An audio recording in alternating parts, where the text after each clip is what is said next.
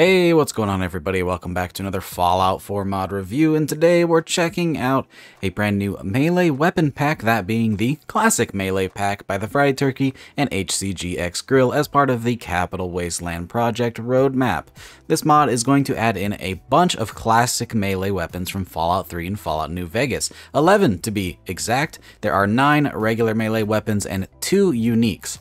Now, all of these will be added into the leveled list, at least the standard versions of the weapons will be, and the uniques will be placed out in the world for you to find as a part of a sort of scavenger hunt.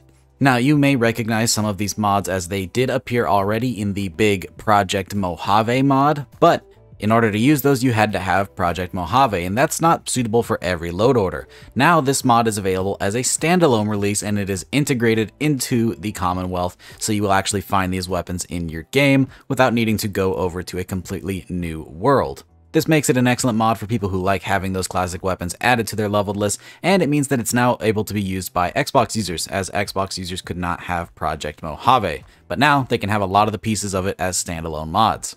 And I gotta say, the weapons are presented in a very excellent manner. They look just like the originals, but brought to a new higher standard and quality, and they fit perfectly in Fallout 4's world. They should have been there in the first place in regards to a lot of these. Some of them are a bit of a duplicate. For example, we have a new version of the baseball bat and the Chinese officer sword, which are technically the old version from Fallout 3, but have been updated to Fallout 4's graphics, so you can really pick and choose which one you want to use, or you just use them both and have a little bit more variety in your game, which is my preference as usual.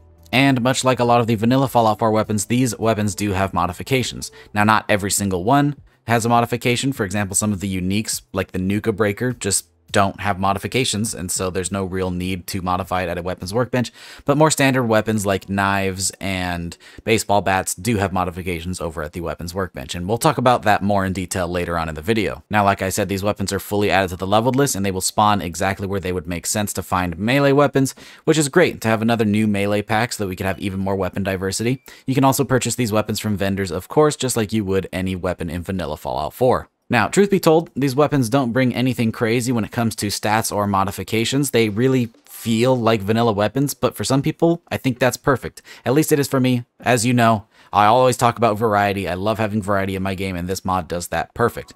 So, enough rambling. Let's go ahead and jump in game and talk about exactly what you're getting when you download this thing, as there's a good bit to cover here.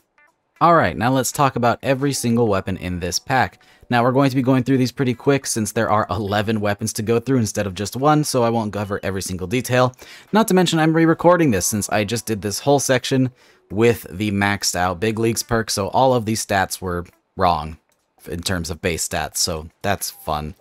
Anyways, here's the 9-iron. This is one of the most basic weapons in this pack. It's a pretty standard golf club. It has no upgrades at the weapons workbench. Has a base damage of 28 and a swing speed of slow. Again, this thing's super simple, but there are definitely some cooler weapons in this pack as we move forward. We then have the baseball bat. This is going to be the Fallout 3 style of baseball bat, also Fallout New Vegas, technically. Functionally, it's exactly the same as the Fallout 4 baseball bat. The exact same attachments at the weapons workbench, the same stats, I'm pretty sure. It just has a slightly different look. Then we have the cattle prod, something used to smack your Brahmin with.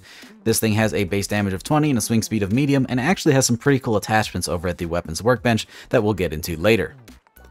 The chainsaw, definitely one of the coolest weapons in this pack. Really happy that they decided to go with the full-on classic look of this thing from Fallout New Vegas. I really like the chainsaw. The classic chainsaw is just so goofy. It fits the animations perfect, and I just like it a lot. They could have gone any direction with it, but I'm glad that they made it look as classic as possible. This thing has a base damage of 20. Of course, it swings very fast since it is a chainsaw, and it has some cool attachments over at the weapons workbench. The Chinese officer sword is pretty simple. It is just a remodeled Chinese officer sword. It's pretty much the same. I think the stats are the same, and it doesn't have any weapon attachments at the weapons workbench, but it looks pretty neat. Then we have Gehenna, the first of the unique weapons in this pack. Now, this one is one of a kind. You won't find it added to the level list. You actually need to go out and find this thing. It has a base damage of 71 with an additional energy damage of 13, a swing speed of medium, and a value of 1200 caps. And this thing has no upgrades because it is a unique weapon, but it's still really cool. Now, really quick, one thing about the shish kebabs available in this pack is they do have the attached backpack that holds in the fuel for this thing, just like it did in the classic Fallout 3 and Fallout New Vegas. It's just a little piece of attention to detail that I really appreciate.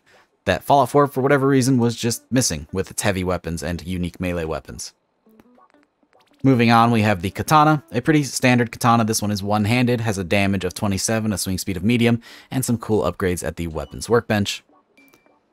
Then we have the standard little kitchen knife, something that was missing from the vanilla Fallout 4. I don't know why we didn't have one. All we had were combat knives, and anytime they set up a little scenario where people were cutting food, they had combat knives instead of kitchen knives.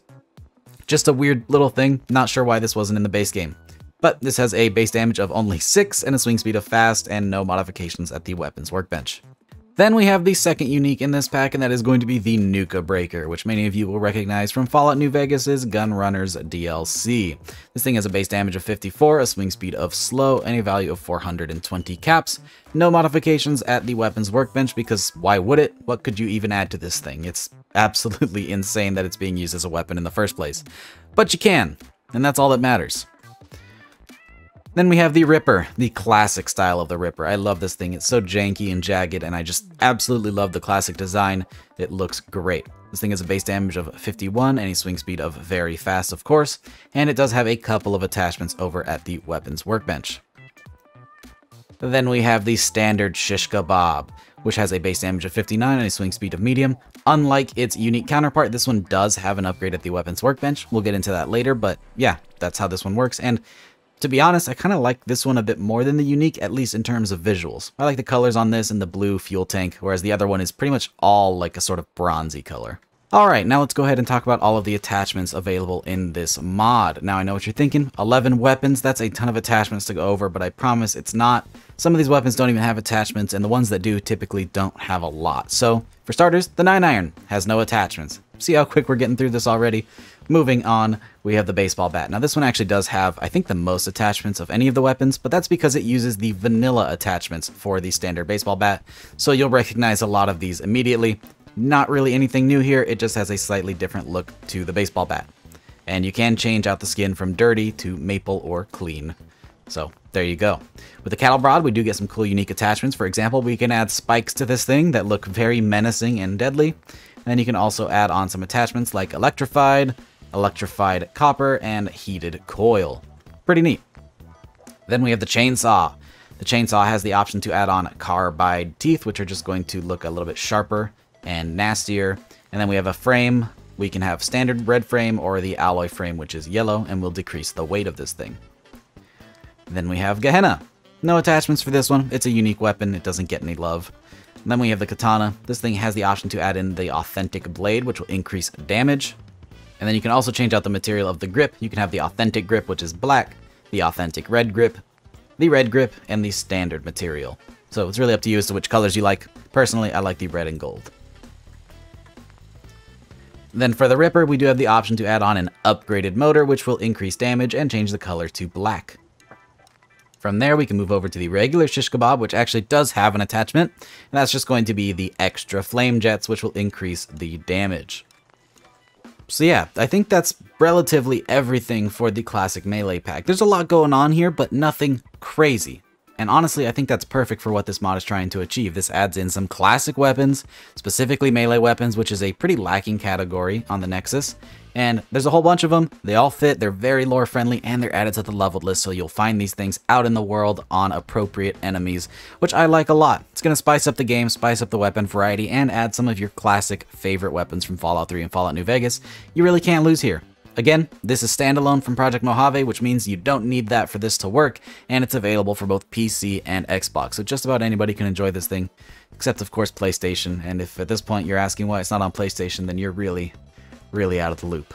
Alright, with that out of the way, thank you guys so much for watching. Big shout out to all my patrons for making videos like this possible. You guys are awesome. Thank you so much for your support every single day. If you're at all interested in supporting the Patreon, you can go check it out. You get early access to my mods, as well as special Discord roles and a couple of other neat features, but that is completely optional. You guys support me enough as it is here on YouTube, and I appreciate every single one of you for watching these videos. Thanks so much for watching, guys. I really hope you enjoyed. If you did, don't forget to drop a rating, leave a like if you liked it, leave a dislike if you didn't. Consider subscribing if you enjoyed the video and you want to stick around for more. We do these videos pretty often, so you'll get these a whole lot if you do subscribe. Thank you guys again one more time, and I hope to see you in the next video. Peace!